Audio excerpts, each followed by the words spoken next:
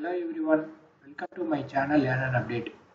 2 weeks முன்னாடி வந்து பாத்தீங்கன்னா மெட்ராஸ் யூனிவர்சிட்டி கரஸ்ல படிக்கிறவங்களுக்கு வந்து ரிசல்ட் வந்தது.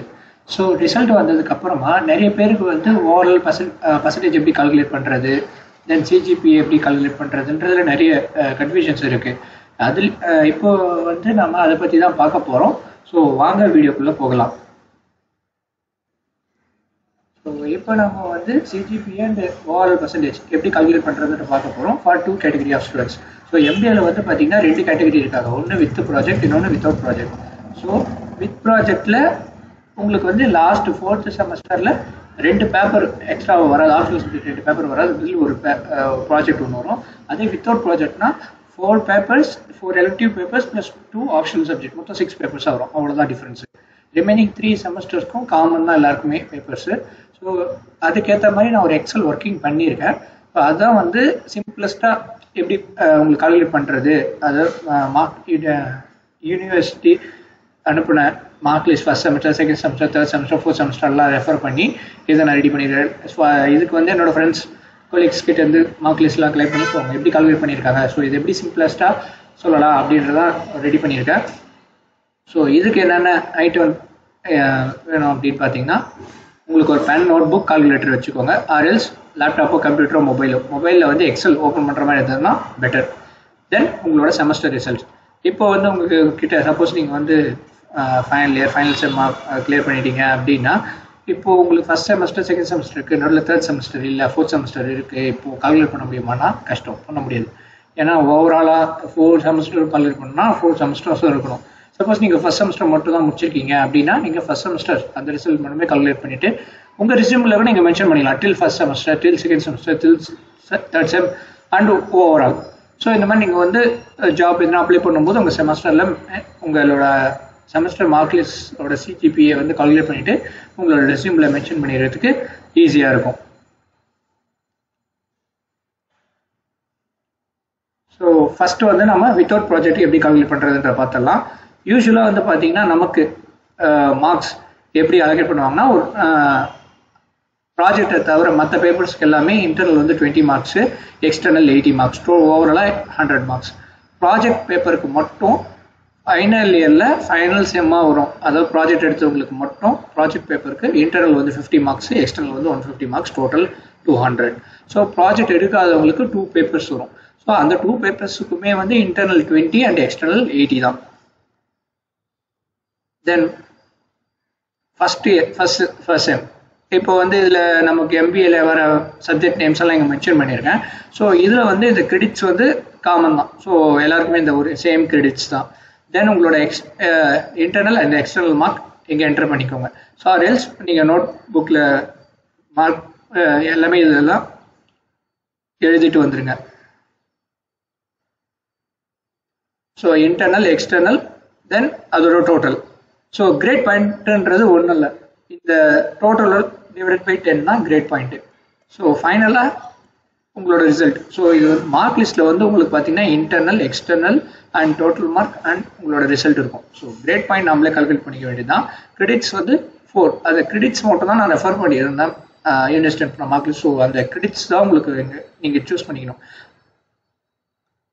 இங்கேயே நோட் பண்ணி வச்சுக்கோங்க இந்த கிரெடிட்ஸு.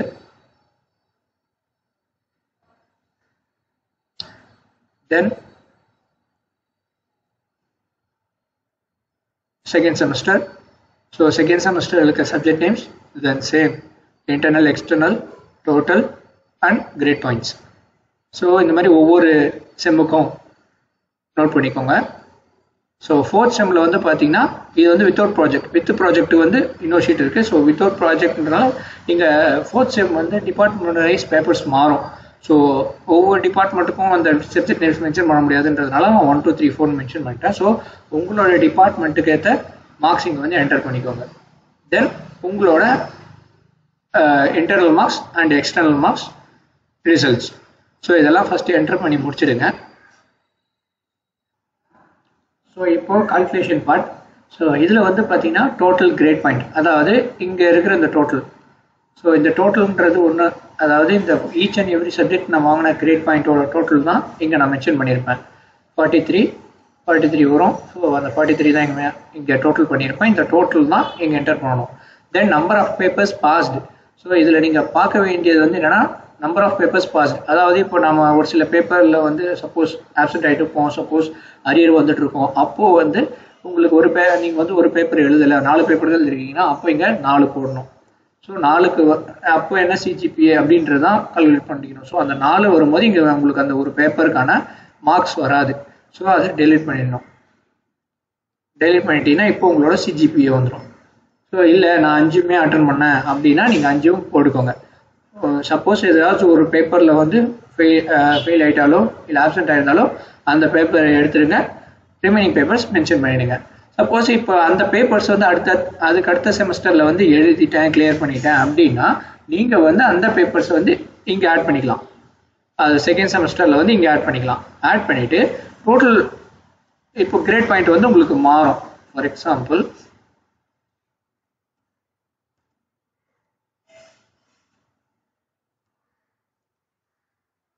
சப்போஸ் அந்த பேப்பரில் இன்டர்னல் 18 மார்க்கும் எக்ஸ்டர்னல் வந்து 63 மார்க் எடுக்கிறீங்கன்னு வச்சுப்போம். ஸோ இப்போ வந்து உங்களுக்கு 45.9 வந்துடும் டோட்டல் கிரேட் பாயிண்ட்டு. தென் இதை கால்குலேட் ஆகுதுன்னு ஃபுல்லாக கால்குலேட் ஆகுது. So total number of papers வந்து 6. ஸோ இப்போ 77.65, தட் இஸ் 77%. ஸோ இப்படி தான் வந்து நீங்கள் மாற்றிக்கணும்.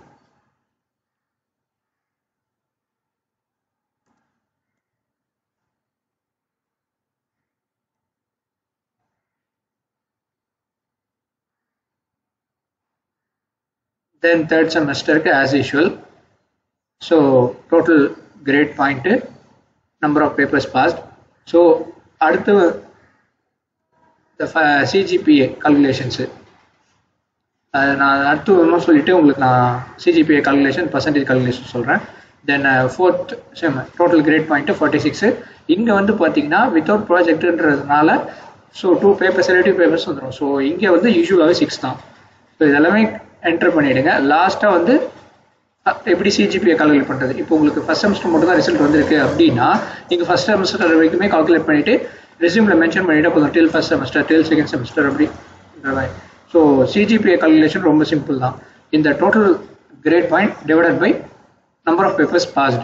ஸோ அது உங்களுக்கு சிஜிபிஏ வந்துடும். சிஜிபிஏ இன்ட்டு 10 பண்ணிங்கன்னா உங்களுக்கு பர்சன்டேஜ்க்கு வந்துடும். அவ்வளோதாங்க, சிம்பிள். ஸோ இந்த மாதிரி ஒவ்வொரு செமஸ்டருக்கும் நீங்கள் கால்குலேட் பண்ணிட்டு வந்துட வேண்டியதான்.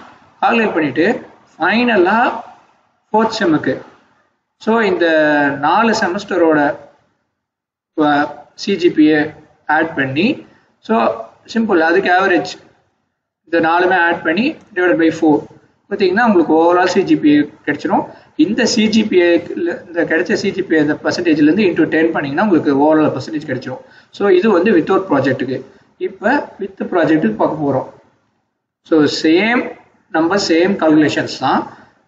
லாஸ்ட்டில் வந்து பார்த்தீங்கன்னா உங்களுக்கு வந்து ஃபோர்த் செமஸ்டரில் இன்டர்னல் நான் ஆல்ரெடி சொல்லியிருந்தேன். இன்டர்னல் வந்து 50 மார்க்ஸு, எக்ஸ்டர்னல் 150 மார்க்ஸ். ஸோ இங்கே வந்து இந்த ஸ்டூடெண்ட் வந்து 30 ஸ்கோர் பண்ணியிருக்காங்க இன்டர்னல் அண்ட் எக்ஸ்டர்னல் 120. ஸோ இவங்களுக்கு பார்த்தீங்கன்னா டோட்டலாகவே 150 வந்திருக்கு. இதோட டோட்டல் இங்கே வந்து உங்களுக்கு 5 தான் வரும். ஸோ நமக்கு வித்தவுட் ப்ராஜெக்டில் தான் எக்ஸ்ட்ரா 2 பேப்பர்ஸ் வர்றதுனால 6, இங்கே 4 + 1 5.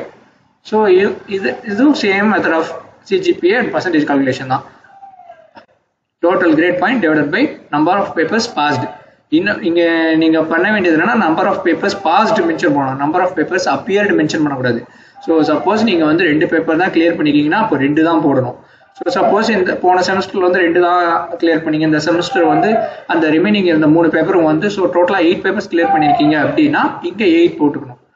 ஸோ ஃபைனலாக ஒவ்வொரு செமஸ்டரோட சிஜிபிஏ பாயிண்ட்ஸும் மென்ஷன் பண்ணிவிட்டு ஸோ அதோட டோட்டல் அண்ட் நம்பர் ஆஃப் செம் வந்து 4 செம் தான். ஸோ MBA 4 செமஸ்டர் தான். ஸோ 4. சப்போஸ் நீங்கள் வந்து 2 செமஸ்டர் தான் எழுதிருக்கீங்கன்னா அப்போ இங்கே 2, 3 செமஸ்டர் எழுதிருக்கீங்கன்னா அப்போ 3. ஸோ உங்களுக்கு அதுக்கேற்ற மாதிரி மென்ஷன் பண்ணிக்கிங்க. 4 செமஸ்டரும் நீங்கள் கம்ப்ளீட் பண்ணிட்டீங்கன்னா 4 போடுங்க. இல்லை ஒரே செமஸ்டர்னா நீங்கள் 1 போட வேணாம், ஏன்னா என்ன டோட்டலோ அதுதான் இங்கே வந்துடும். ஸோ அங்கே நம்பர் ஆஃப் இங்கேயும் ஒன்றும் இல்லை, total divided by number of செம் தான் கொடுத்துருப்பேன். ஸோ அதை நீங்கள் அங்கே என்டர் பண்ணிங்கன்னா போதும். இதே மாதிரி நீங்கள் சிம்பிள் எக்ஸல் ஃபார்முலாஸ் தான் சம் ஃபார்முலா கொடுத்துருக்கேன், தென் டிவிஷன், அவ்வளோதான். ஸோ இதே மாதிரி எக்ஸல் வந்து உங்களால் ரெடி பண்ண முடிஞ்சதுன்னா ஓகே, இல்லை நோட்லேயே நீங்கள் வந்து இதெல்லாம் மார்க் பண்ணி இதே மாதிரி கால்குலேட் பண்ணாலும் ஓகே. ஆர் எல்ஸ் உங்களுக்கு வந்து இந்த எக்ஸல் வேணும் அப்படின்னா நீங்கள் கமெண்ட் செக்ஷனில் உங்களோட மெயில் ஐடி மென்ஷன் பண்ணுங்கள். நான் வந்து ஒரு கலெக்டிவாக 20 to 30 மெயில்ஸ் வந்தோடனே நான் உங்களுக்கு மொத்தமாக சேர்த்து ஃபார்வர்ட் பண்ணிடுறேன். பிகாஸ் ஒரு மெயில் ஐடி மென்ஷன் பண்ணிட்டோன்னே எனக்கு எக்ஸல் வரல அப்படின்னு கேட்காதீங்க, ஏன்னா ஒவ்வொரு மெயிலாக அனுப்ப முடியாது. ஸோ மொத்தமாக ஒரு 20 to 30 வந்தோன்னா கலெக்டிவாக எல்லாருக்குமே சேர்த்து எக்ஸல் ஷேர் பண்ணிடுறேன். ஸோ நீங்கள் உங்களோட CGPA and overall percentage calculate பண்ணுறதுக்கு ஈஸியாக இருக்கும்.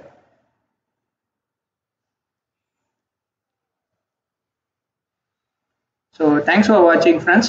இந்த வீடியோ உங்களுக்கு பிடிச்சிருந்தா லைக் பண்ணுங்கள், இதை உங்களோட ஃப்ரெண்ட்ஸோட ஷேர் பண்ணுங்கள். தென் உங்களோட queries ஏதாவது இருந்ததுன்னா அது கமெண்ட்டில் மென்ஷன் பண்ணுங்கள். தென் மறக்காமல் சேனலை சப்ஸ்கிரைப் பண்ணிவிடுங்க. தேங்க்யூ.